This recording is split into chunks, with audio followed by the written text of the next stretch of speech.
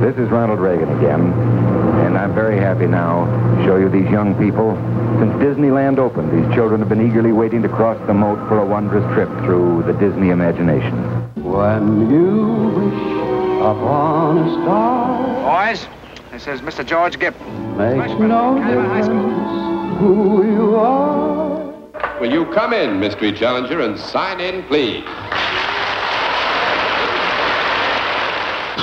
Oh, yeah.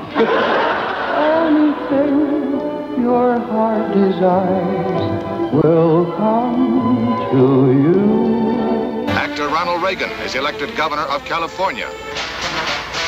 His landslide victory has national significance. When you wish upon a star, as dreamers do. I, Ronald Reagan, do solemnly swear that I He has had a life where is absolutely the ratification of the American dream. It is, everything has always worked out for him. I mean, he's casually become casually took a screen test and became an actor.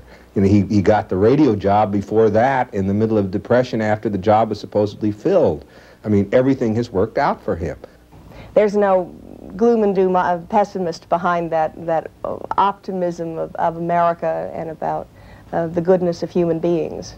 He is the person that you see. I remember days when he would come into the dining room at Warner Brothers, and Humphrey Bogart was there, and Errol Flynn was there, and if they were seated at the table together, when they would see him come in, they would frequently say, "Here comes the Boy Scout."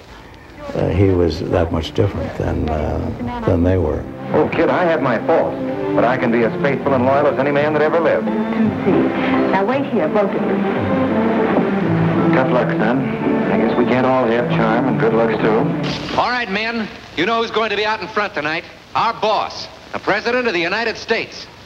Now, you guys are giving a lot of great shows, but tonight's got to be the best one of all. What if I could teach this monkey the difference between right and wrong? Every actor has made movies that he or she wished they didn't make. I talked to Paul Newman about The Silver Chalice someday, and you know, he hangs his head in shame. You make movies because that's your work. And sometimes the movies are good, sometimes they're not. Everybody was used to seeing him in the theater as the good guy. Maybe he lost, but he was always the good guy. And he made 58 movies, and he was the villain in only one. I like it here. Go on, get moving. I said, I like it here. Well, I can change that in a hurry.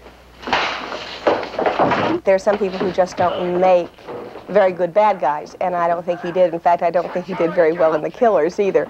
I remember when I went to see that picture, and it was in the 60s, and it was just around the time that he was running for governor.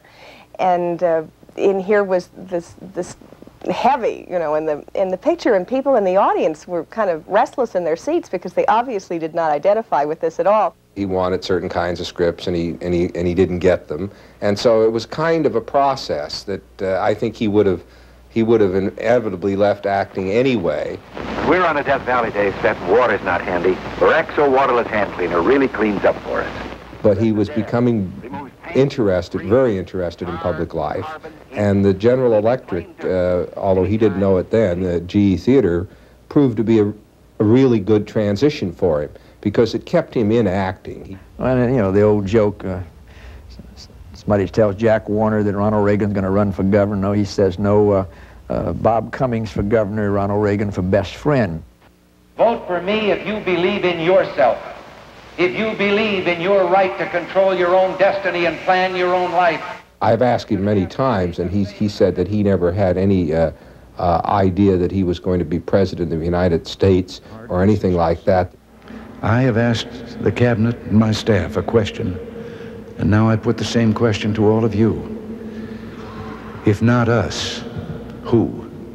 And if not now, when? The president has incredible, innate talent for timing and an unbelievable ear for what it is that people are thinking and for what they're feeling. The old Hollywood was a magic place where dreams were put on celluloid for all the world to see.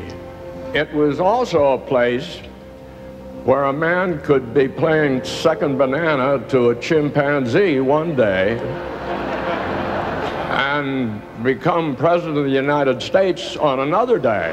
Right.